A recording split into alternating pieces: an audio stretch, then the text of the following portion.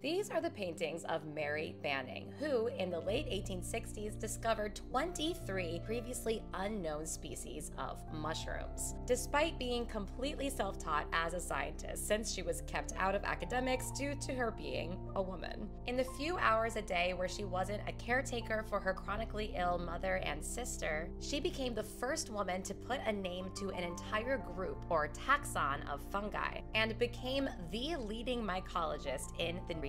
Starting in 1868, when there were no books about American mushrooms at all, she made her own, intensely illustrating and documenting 175 species. We only know about her work because of her correspondence with Charles H. Peck, the New York State botanist, who published some of her findings and appears to be the only man who took her discoveries seriously. She wrote, "You are my only friend in the debatable land of fungi." Both her illustrations and some of the specimens she collected are in the collection of the New York State Museum, where they are still studied by mushroom scientists to this day.